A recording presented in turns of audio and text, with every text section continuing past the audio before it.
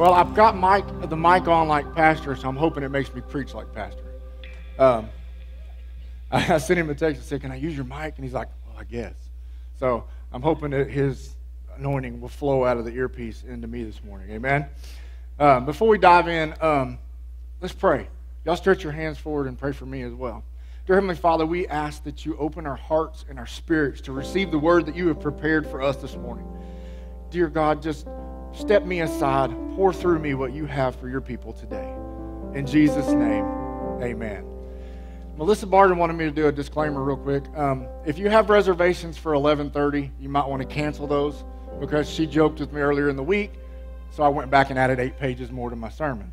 So we're looking at a good 30, 40 minutes at least, if not variation a little bit back and forth. Amen. Certain subjects are of profound interest to thoughtful Christians.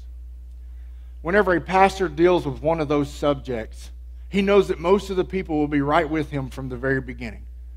Those subjects can be anything from Bible prophecy, the gifts of the Holy Spirit, marriage or family, or even something about spiritual gifts or spiritual victory. And that's what I'm going to be speaking on today. How to walk in victory in the Christian life. Amen? I think that's one of the biggest places as Christians we struggle. If you doubt whether this is a popular subject, I challenge you to go to any Christian bookstore or secular bookstore for that and see how many books and tapes there are for sale on the general subject of spiritual victory.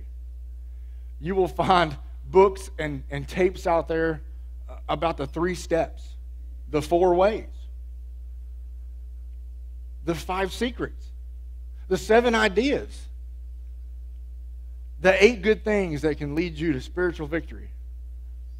Radio preachers, the men with the greatest nationwide ministries talk about spiritual victory all the time. If you ever listen to a preacher on the radio, a lot of times that's what they're speaking on is spiritual victory. Amen? They do it for a reason. There is a great hunger and a great desire among the people of God to find a way to live victory in their lives. But behind that hunger is the reality that many believers live spiritually defeated lives. So many Christians go through life struggling day to day, hour to hour, month to month, year to year. So many Christians struggle with the same sin over and over and over again, month after month, year after year. That's why they feel like they never make any progress. Amen? I have a question. Are there any secrets? Are there any secret steps? Are there any things that we can discover from God's Word that can help us live victoriously this week? I think the answer to that is yes. Amen? However, there's always a however. However, there is a problem with much of the current teaching on victorious living. So much of it tends to go to the extreme. For instance, there's a teaching that says if you want victory, all you need to do is understand that God did it all. They love the slogan, let go, let God. I've used that quite a few times myself.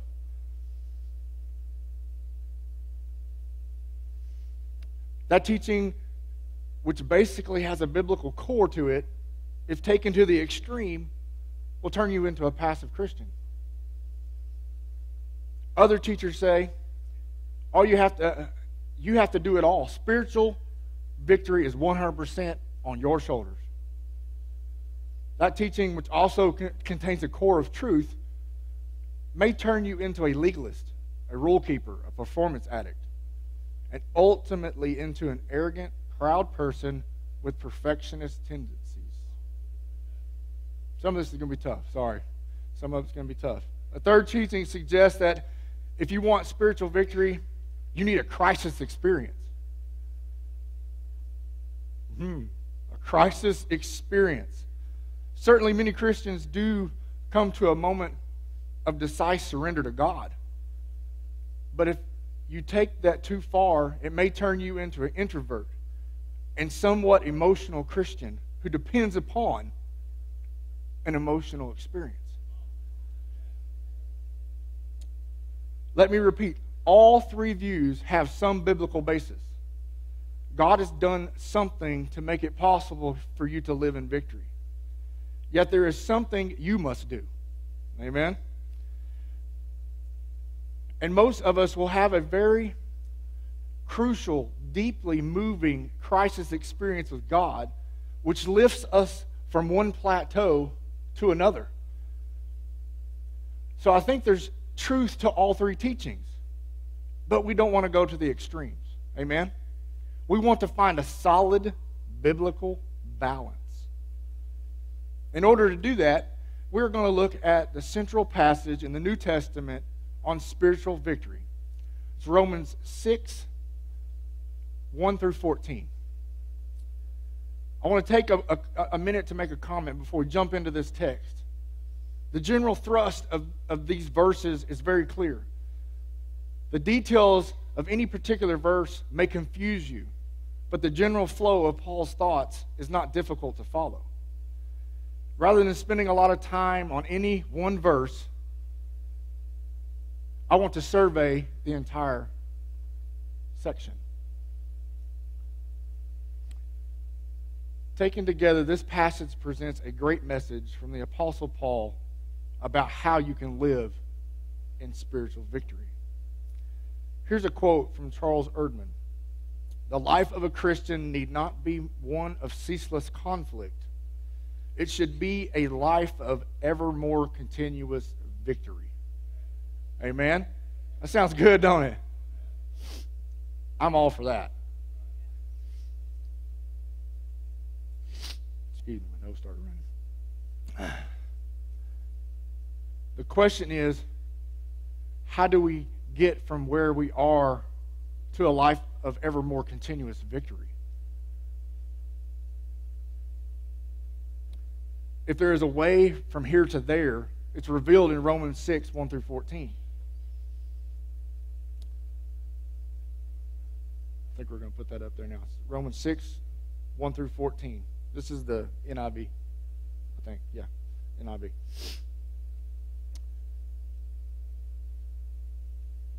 What shall we say then? Shall we go on sinning so that grace may increase? By no means. We were those who have died to sin, have come. How can we live in it any longer? Or don't you know that all of us who were baptized in Christ Jesus were baptized into death? We were therefore buried with him through baptism into death, in order that just as Christ was raised from the dead through the glory of the Father, we too may live a new life. For if we have been united with him in death like his, we will certainly also be united with him in resurrection like his. Amen? For we know that our old self was crucified with him so that the body ruled by sin might be done away with, that we should no longer be slaves to sin. Because anyone who has died has been set free from sin. Now, if we died with Christ, we believe that we will also live with him. For we know that since Christ was raised from the dead, he cannot die again. Death no longer has mastery over him. The death he died to sin once and for all. But the life he lives to God. In the same way, count yourselves dead to sin, but alive to God in Christ Jesus. Therefore, do not let sin reign in your mortal body so that you obey its evil desires.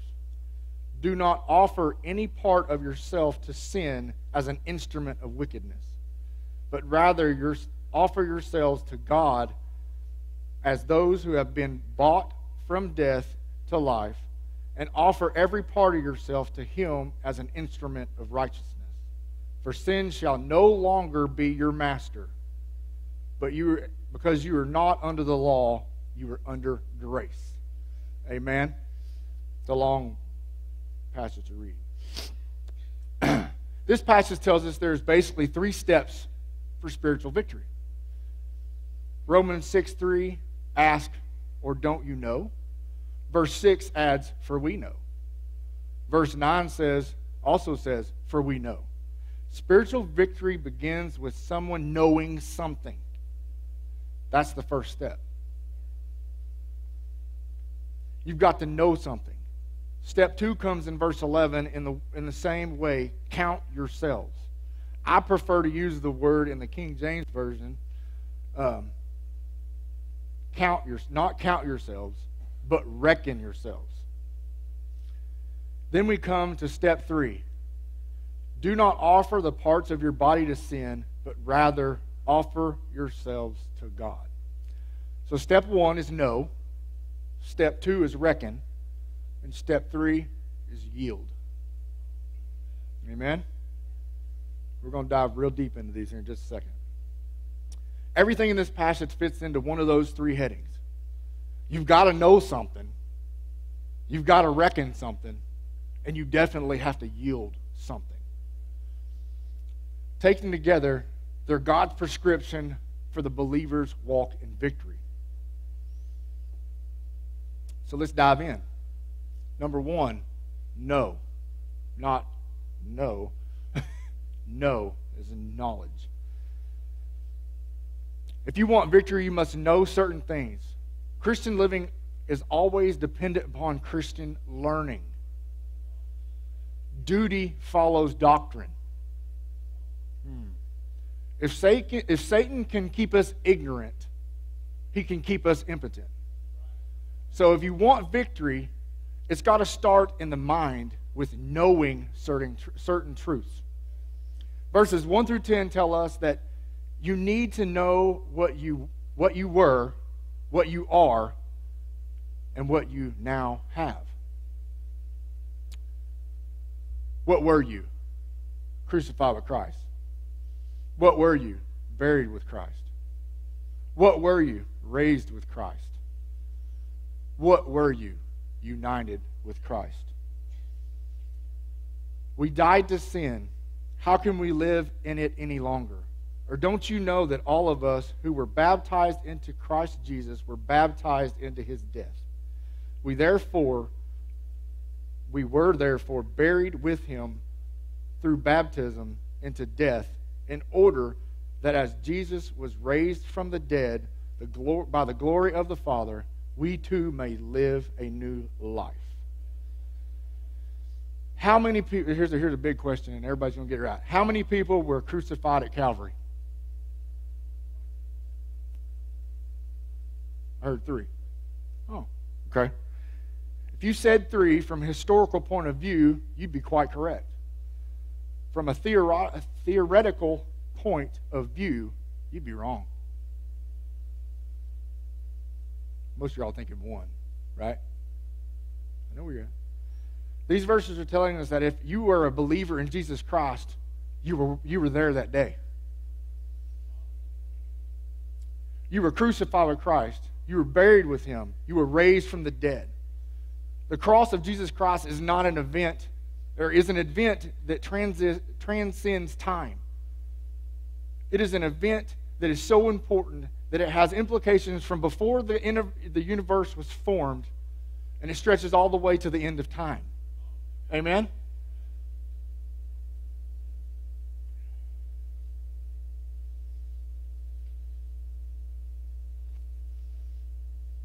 Your spiritual history begins at the cross of Christ. You died with him. You were buried with him. And you were raised from the dead with him.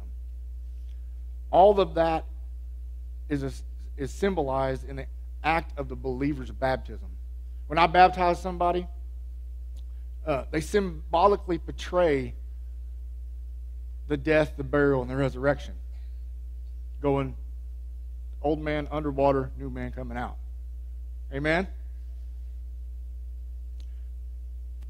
In the New Testament, the word baptism literally means immerse, though it has a symbolic meaning. The symbolic meaning is wrapped up in the word identification.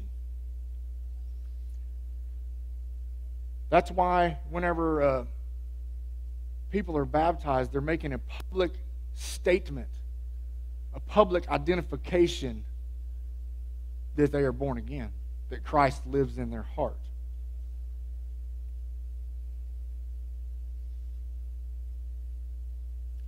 It symbolizes what happens the moment you say yes to Jesus.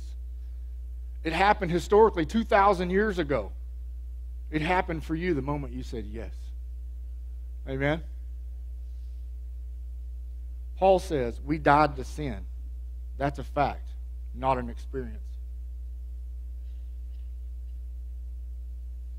You may say, I don't feel like I was crucified with Christ. Feelings have nothing to do with it. I don't feel like I was raised with Christ. Your feelings have nothing to do with the truth. From God's point of view, He sees you as dead, buried, raised with Jesus. And therefore united with Him so tightly that you can never be separated. The basic truth of this passage, what are you? Dead to sin. What are you? Freed from sin. Amen? Paul draws two conclusions from the truth of reunion with Christ. Verse 2 says, we died to sin. And verse 7 says, anyone who has died is free from sin. To be dead to sin means to be freed from the power, the ruining power of sin in your life. Dead to sin doesn't mean that you don't sin. I get really scared when people come up and say, Pastor Kevin, I'm beyond sin. You know, the greater than now, I'm beyond sin. I get scared of people like that. I back away from people like that. Dead to sin doesn't mean that you never sin again. It doesn't mean freed from the temptation of sin. Although you are dead to sin, sin is not dead to you.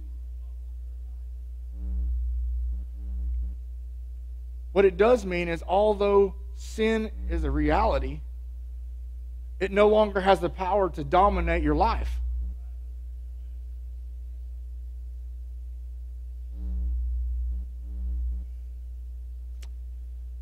That's what it means to be dead to sin.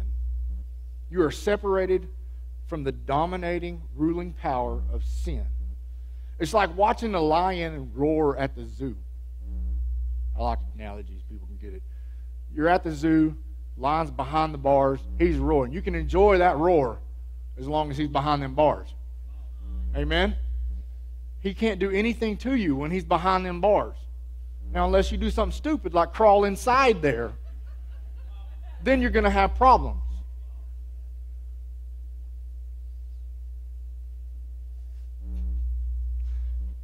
Sorry. Sin is like the roaring lion. As long as you understand that the power of sin is broken, sin cannot dominate your life unless you choose to let it dominate your life. So what you have a brand new life. Amen? What you have a resurrection life. Now, if we died with Christ, we believe that we will also live with Him. For we know that since Christ was raised from the dead, He cannot die again. Death no longer has mastery over Him. The death He died to sin once and for all. But the life He lives to God. God did what He did for us in that we may too live a new life. The word new life in the Greek, that is an interesting word. It means new of a different kind. New of a different kind. It doesn't mean new in the sense of better. God didn't save you to give you a better life. He didn't save you to give you to renovate your old life that you messed up. No. He saved you to give you a brand new life of a completely different kind. Salvation is not reformation or renovation. It is not just an improvement over what you used to have. It is the impartation of the divine life of God, which means that you have something now that you never had before. What is it? You have the resurrection life in Jesus Christ.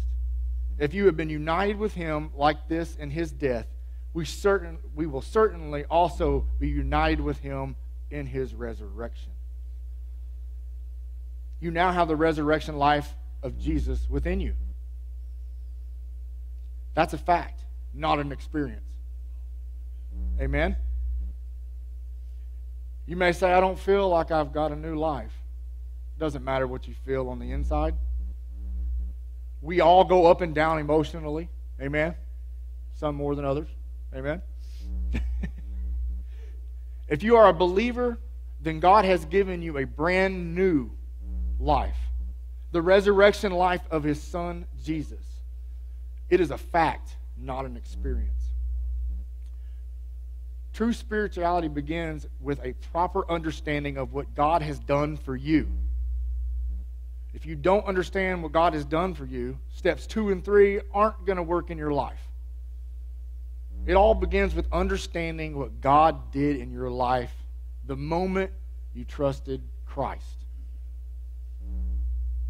He gave you a brand new life. He transferred you from the kingdom of Satan to the kingdom of God. But how do you make it real? How do you make it real on a day-to-day basis?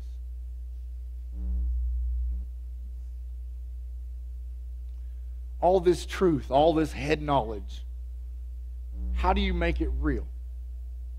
Step 2. Reckon. Not reckon Ralph. Reckon. In the same way, count yourselves dead to sin, but alive to God in Jesus Christ. You have to reckon or consider or count that everything I just said is actually true. Dead to sin, but alive to God. It's basically a summary of what he said in the first 10 verses. If you don't understand anything about the baptism, the old man being dead to sin, freed from sin, just focus on this one phrase. Dead to sin, but alive to God. You were dead to sin, but now through Jesus Christ you are alive to God. In place of count or consider, I've used the old word reckon. But that might be misleading to some people. You know, down south we use reckon a lot. You know, to mean, I reckon maybe I will, maybe I won't. Or as, I reckon I'll come by and see you, that means I'm supposed to, I'm coming, but I'm not really sure. Amen? There's an element of conditionality in that word. But the meaning in English has nothing to do with the meaning in Greek. The Greek word is a term from banking. There's some accountants in here, I'm sure. It means to credit money to a particular account. It means that when you deposit $1,000 in your bank account, it gets credited to your account. Therefore, when you write a check for $500, you don't have to worry about it because you are reckoning on the fact that your money is actually in your account. Right? Or you bounce those rubber checks. And then you get the $35 bounce check fee. Amen. I wouldn't know. Reckoning means to count on the fact that God has actually done what He said He would do. It means to count on the fact that if God said it, He meant it, and therefore He did it. Amen? It means to live on the basis of the fact that God wasn't kidding when He said He would do this. Therefore He did it. And therefore you can count on it. Reckoning is not claiming a promise, but acting upon a fact. It's not make-believe. It's not getting yourself worked up into an emotional tizzy or pretending something is true that you know is not true. It is believing that what God has said He would do, He really did do.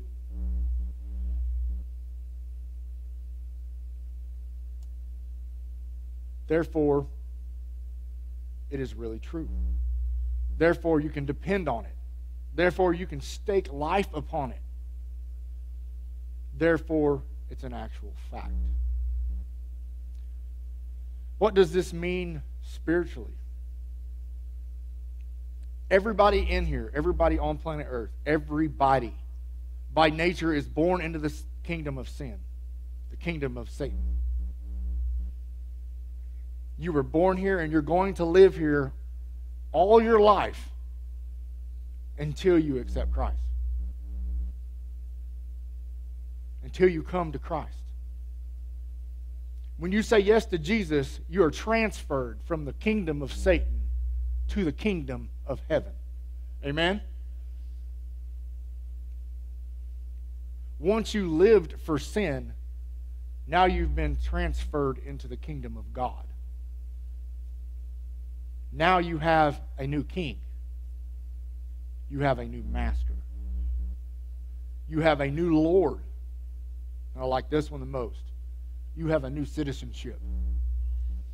We hear a lot about that in the news today. We have a new citizenship.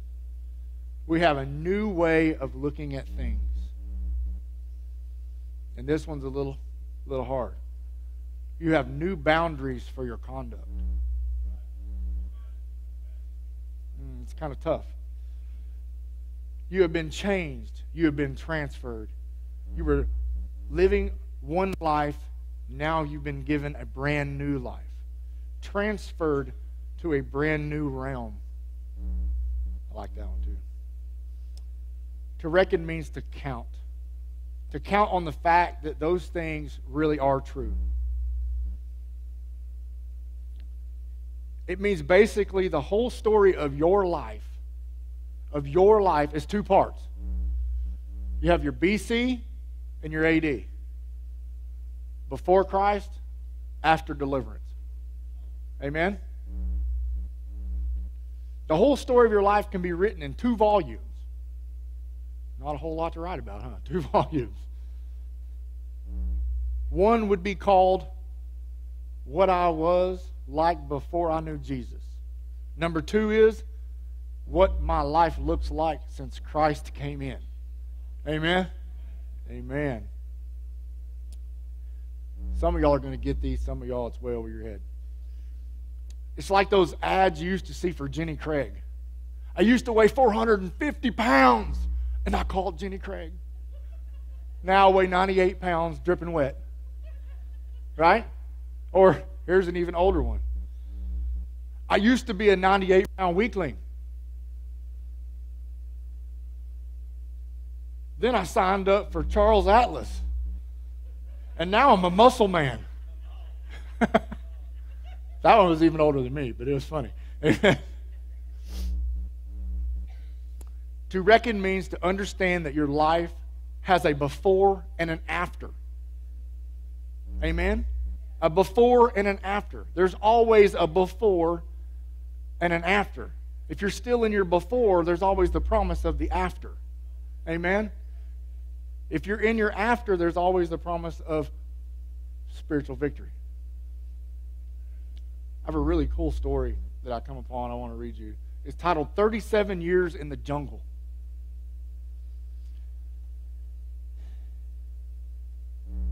In 1982, an unusual thing happened on the island of Guam. A Japanese soldier came out of the jungle. He had been living in the jungle for 37 years. Since the end of World War II. Why? That's what I thought. What the world, he likes living in the trees. I don't know. Because when the news came that the war had ended, he couldn't believe that Japan had surrendered and the war was over. So for 37 years, he lived in the jungle. Let me ask you a question. During those 37 years, was he free? Yes. Yes, he was. At any time from 1945 until 1982, he was completely free to come out of the jungle.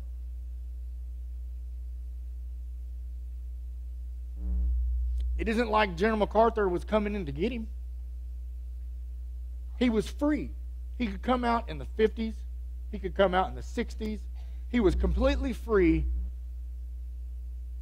on a theological basis. But because he didn't believe it, because he didn't reckon the fact of his freedom to be true, he lived in self-imposed bondage in the jungle for 37 years. Was he free? Yes. But was he free? No. Because he chose to stay in bondage, in hiding, and in fear in the jungle. Many Christians are still living in the jungle of sin. Amen? The war is over. Christ has won. But they refuse to believe it. They live in self-imposed bondage to sin. They are still in the jungle spiritually because they refuse to believe that Christ has set them free. Sorry, pulling off. Here's another one, a tale of a defeated tyrant. Once upon a time, a mighty, terrible tyrant ruled the land. So terrible and so powerful was he that all the people cowered before him. They hated him fiercely, but he was so powerful they could do nothing about it. He was a cruel, vindictive taskmaster who abused everyone without exception. He took their money. He corrupted their morals. He was evil through and through. Does anybody know anybody like that? Don't say yeah. One day a man was riding along on a white horse, and he came into this town. He challenged the tyrant to do battle. The tyrant thought it was a big joke and laughed. But when the battle was over, the stranger on the white horse had won. The tyrant was thrown in prison. When the victory was announced, a strange silence fell across the land. The people had lived in bondage so long they couldn't quite believe the good news. Every time they ventured outside, they got scared and returned to their homes. After all, the tyrant was not destroyed, but just locked away. From time to time, they even heard his wild screams and wondered if he would ever escape. If only they had known the tyrant was locked up forever and could never get out. But they knew it not. Life didn't change much. They were so fearful of the tyrant that even after the battle was over and the victory declared, they still lived in object fear. Were they free? Yes. The man on the white horse had won the battle. The tyrant was in prison. But were they free? No. Because they did not believe it in their hearts. No, because they didn't have faith that he was locked up. They continued in fearful slavery to the defeated tyrant because they did not reckon the victory to be true. If they had ever had enough courage to believe it in their hearts that it was actually true, their lives would reflect it. the freedom it would reflect the freedom that they already had. But instead, they continued living in their own bondage. Does anybody in here ever listen to like KMOC preachers that preach on? I do it all the time. I don't ever say this guy's name now. It's Luis Palau, I think is how you say his last name. No. Luis Palau. My wife trying to correct me over there. Did you hear that? Oh, come on, Lloyd. Yesterday, I was riding around the truck. It's actually Friday. I was riding around in the truck, and I was listening to Luis, the famous Latin American evangelist. He was born in Argentina, but in his message, he kept emphasizing his American citizenship. There's that word again, citizenship. I was born in Argentina, but now I am an American citizen. He said it 3 times. And then he pulled out his passport as if we were doubting his words. He opened it and said, "See, it says, U.S. citizen Luis Palau. I am a citizen of the United States. I was born in Argentina and once was a citizen of that country. But now I am a citizen of the United States of America." He said, when I went before the judge in San Francisco, he said to me, "Sir, do you renounce the government and the flag of Argentina?" I said, "Yes, sir, I do." The man said, "Do you swear allegiance and loyalty to the United States of America?" I said, yes, sir, I do." Then Luis said, "If I go back to Argentina, I don't go back as a citizen, I go back as a visitor because I'm not a citizen of that country anymore. I am a citizen of the United States of America." The same is true for you and me. If you know Jesus Christ, you're not a citizen of this world anymore.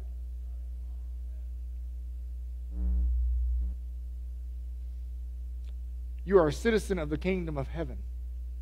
The moment you said yes to Christ, God gave you a brand new passport, and it's got a stamp on it that says kingdom of heaven. Amen? That's the great defining spiritual truth. You can't go back anymore. You cannot pretend that you're still a citizen of this world. You've got to reckon yourself. You've got to count yourself. You've got to consider yourself transferred by God from one kingdom to another. You can't live the way you used to live because you're not the person you used to be. Amen? You've been changed. You've been transformed. Your citizenship has been transferred to the kingdom, from the kingdom of this world to the kingdom of heaven. Amen? The moment you said yes. And that brings us to number 3. Yield.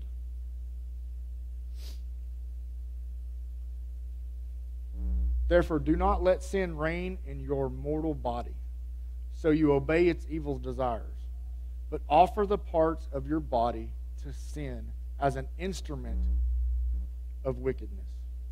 But rather offer yourself to God as those who have been brought from death to life, and offer the parts of your body to Him as an instrument of righteousness. For sin shall not be your master, but because you are not under the law, you are under grace. I want to repeat that again. Sin will no longer be your master. Sin will no longer have a hold on you because you're not under the law of sin anymore. We are under the law of grace, under God's amazing grace. So step number 1 is know. Step number 2 is reckon. Step number 3 comes in light of number 1 and number 2. Yield. Paul says it negatively and positively. He says, don't yield, and then yield. It's kind of confusing. Don't yield over here, yield over here. Don't do. Don't do. Don't yield what? The parts of your body. Yield what? The parts of your body. It's kind of confusing.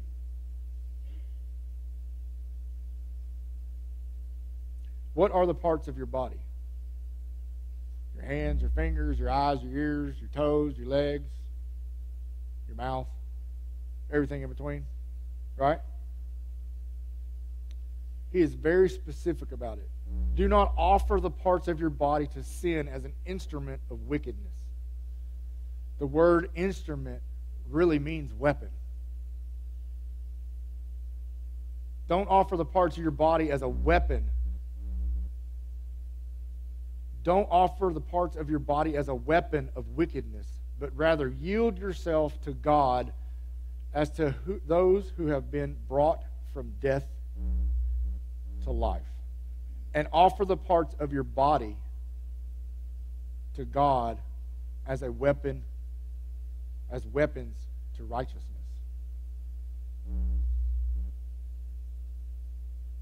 So your body and everything in it and on it and around it is a weapon. Amen? It's either a weapon for God or against God. You're either fighting the victorious fight or you're fighting against the victorious fight. Amen?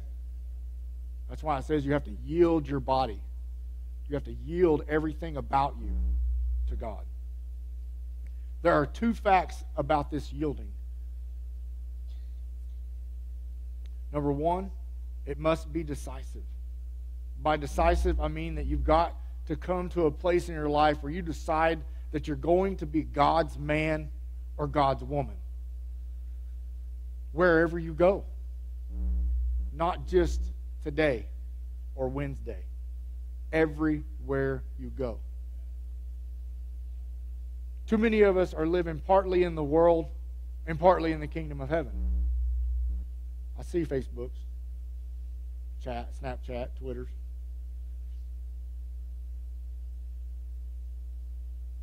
You can't do that. You can't do that and be successful and happy in the Christian life. You can do it if you want to be miserable and if you want to continually struggle. But if you want to live truly successful and happy in the Christian life, you have to yield. You'll never know victory if you try to live in both worlds. The way to spiritual victory is to understand that you are now God's man or woman, and you must now live for Him.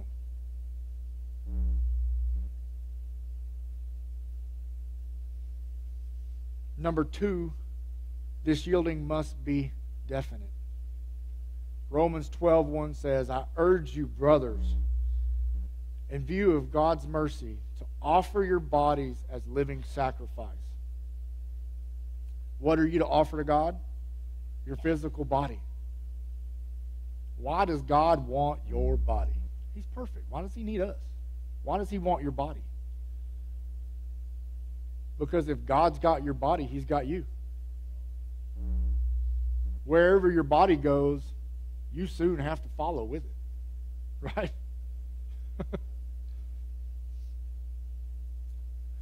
If God's got your body, He's got you. If you're totally yielded to God, God has got you completely. Amen?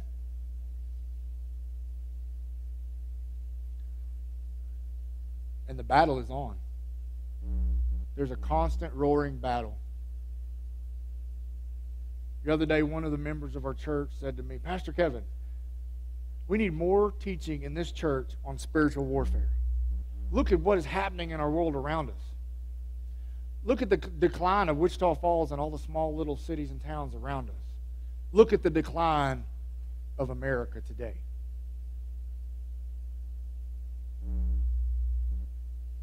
There's a war going on, and our people have got to understand that. And I think she's right. There is a war going on. A war between the forces of good and the forces of evil. A war between Satan and God. A war between the kingdom of evil and the kingdom of righteousness. You see it every day. God is looking for some people who will sign up to be in His army. But here's some awesome truth. Satan and God are battling for you. Satan would love to sign you up for his evil empire. Darth Vader, he wants to sign you up. If I had one of them, yeah. Just the way it is. God is looking for some people who will sign up for His army. Amen? God, through His Holy Spirit, while this is all going on, is saying, no, don't do it. Don't sign on that line. No. The Holy Spirit is whispering in your spirit the whole time. Don't do it. No. No. You are my child. No. I want you to sign up in the army of God, not the evil empire. Have you ever thought of it that way? I'm a little different. Okay, you know. God has no lips except your lips yielded to Him.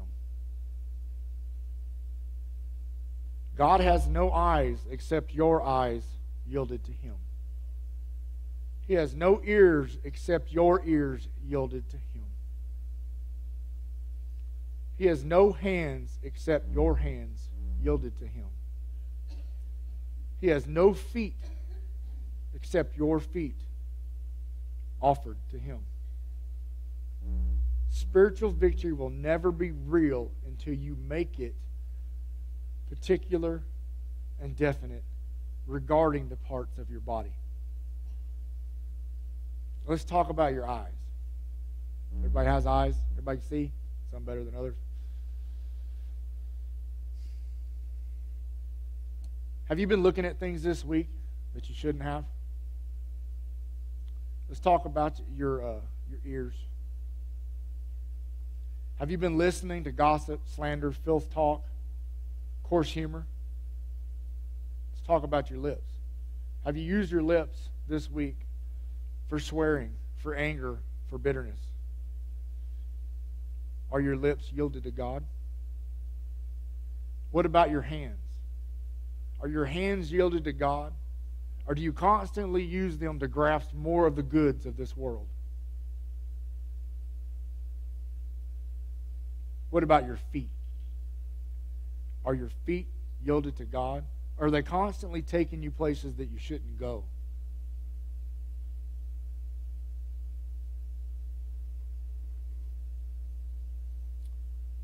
What about the most intimate parts of your body?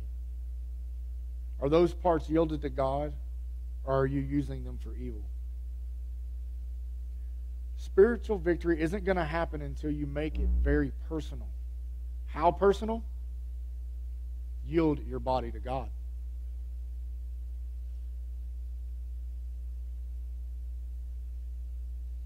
I challenge you. Yield your body to God.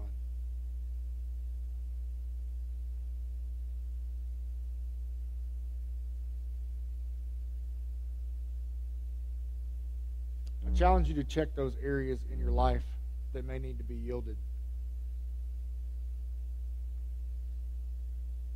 I went really fast because I'm almost at the end. You could have kept your 11:30 reservation. Sorry. I want, if the band could come back up, start making their way back up.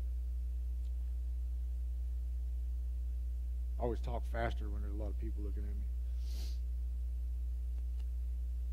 In just a few moments after the band's up and I finish closing, the altars are going to be open. And our prayer team is going to be up here to pray with you.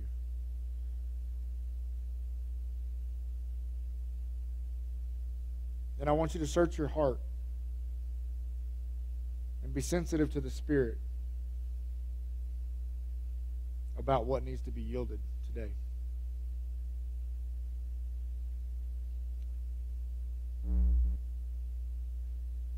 Today, do your lips need to be yielded? How about your eyes? How about your ears, your mind, your hands, your feet, your heart, your intimate parts? If you want victory, you can have it. Amen?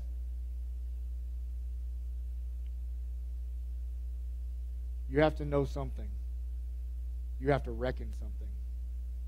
And then you've got to get serious. You've got to yield the particular parts of your body for the service of our Lord Jesus Christ.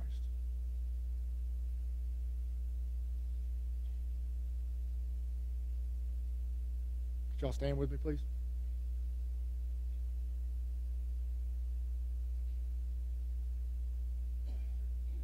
Not totally done, just warming y'all up.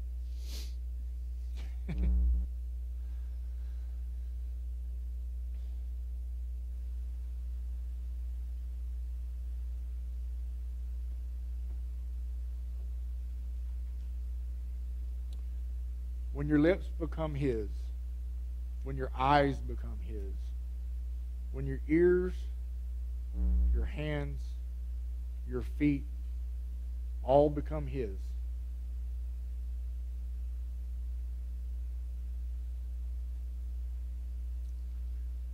you know what's going to happen? You'll be His. Amen?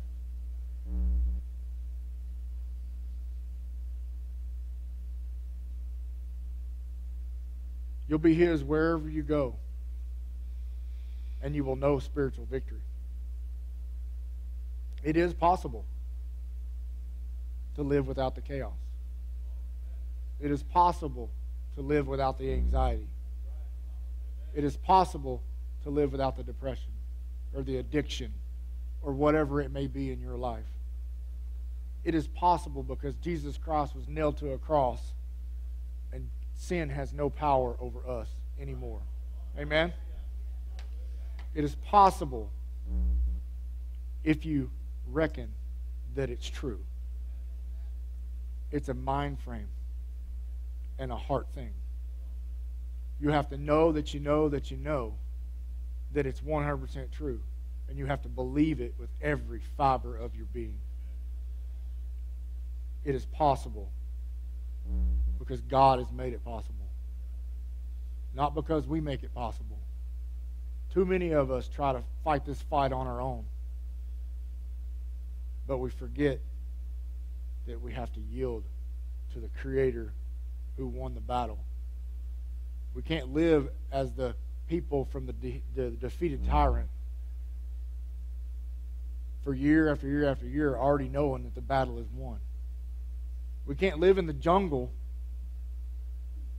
our entire life when the battle's already been won just because we don't believe that it's won.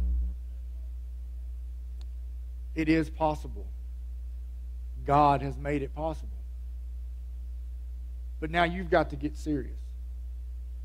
You have to search your heart and mind to what needs to be yielded to God. All the parts of your body. Not just, I'm going to yield this part over here, but I'm really strong with this arm. This is my arm. This is mine. I work out with this arm. He can have this one. I don't do nothing with it. I'll yield this one, but I think I can win the battle with this one. That's not what it says. It doesn't say you work your legs out. You got great big old legs. You can squat 1,000 pounds, so you keep the bottom half and I'll take the top. That's not what it says. It says yield all of the parts of your body. That's even down to like your fingernails and your eyelids. That's all your parts of your body. Right?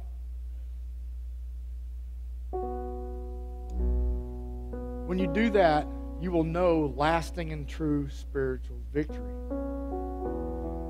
So today, as we get ready to close and open these altars, I know everyone in here is fighting a battle because the world and Satan wants you bad. He wants to take you down, whether you're BC or AD. He wants you. If you're BC, before Christ, he wants to keep you. If you're AD, after deliverance, he wants to defeat you and keep you ignorant and impotent and weak.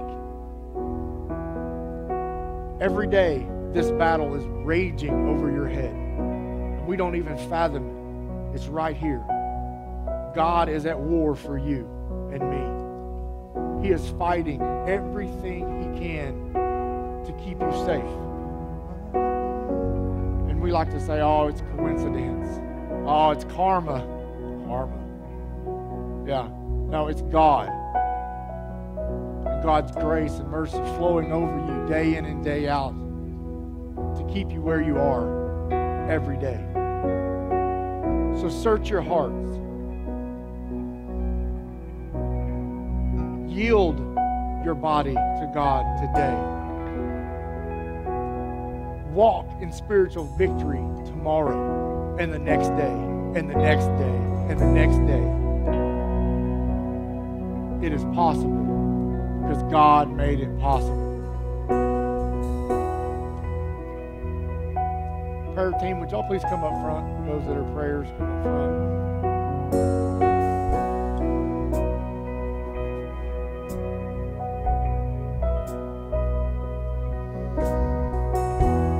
As we transition into this moment, my heart is heavy. As preparing for this message, I thought, oh, this will be a pretty easy message to prepare for. Everybody talks about wanting to be victorious. You know, everybody wants a victorious spiritual life, spiritual walk. But as I was praying and as I was getting ready for this, and I was asking God, what am I going to say? What is going to make an impact? What, you know what? It's been talked about a billion times. He started laying on me a feeling of the battle that people are fighting in their lives day in and day out. And as I was in my office praying and weeping and crying because some people are fighting battles that no one even knows about, and they're hidden in their closet, and they're defeated because they don't want to come out. But God is telling me to tell you today, it's already won. The victory is already there. It's already been paid. Yield yourself to the Lord. Yield yourself to the Lord in every way today.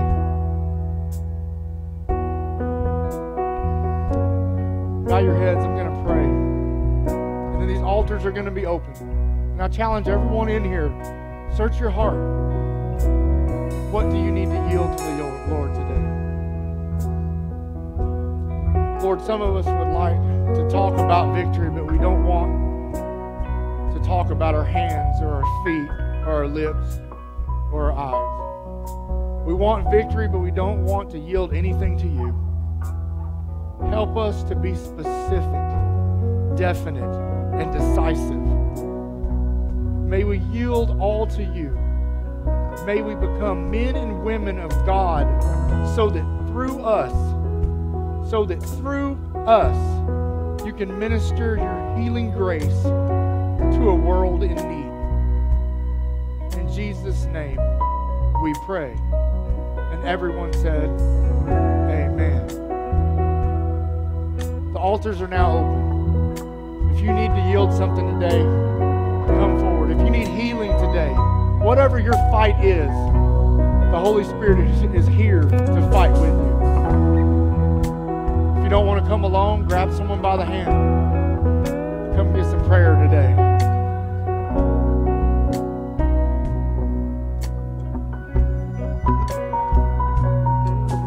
To worship you, I live. To worship you, I live. I live to worship you. Oh, to worship you, I live. To worship you, I live. I live to worship you. Oh.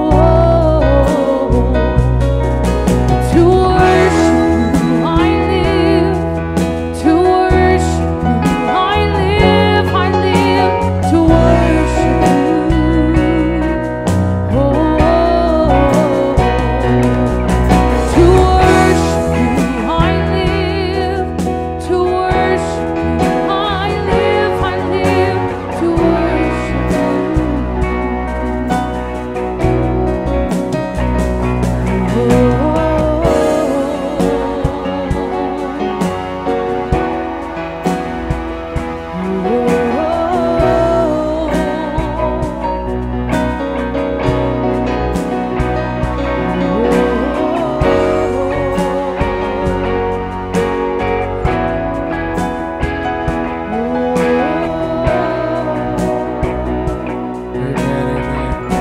We're going to let these pray as long as they want to.